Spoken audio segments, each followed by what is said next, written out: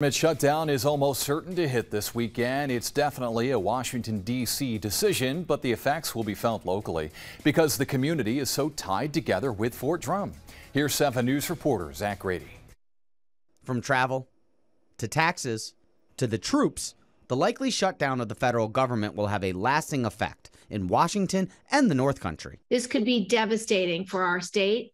Kids could go hungry, troops won't get paid, and the work of the critical federal agencies that make sure our food and water are safe could go undone. In New York State alone, more than 40,000 military personnel will not get paid, almost half of those soldiers being stationed at Fort Drum. I think it'll have a significant effect. I think on a lot of businesses are going to notice it. When you figure, we've got just on Fort Drum alone, roughly 19,000 paychecks, military and civilian folks on payroll at Fort Drum, not to mention other federal jobs that are in the community. Zembeck says those getting a paycheck from the federal government are not the only ones to see the ripple effects of the shutdown. A lot of the purchases that Fort Drum is making from local vendors, it might be for office supplies or other services, but there's some of that spending too that's going to be curtailed.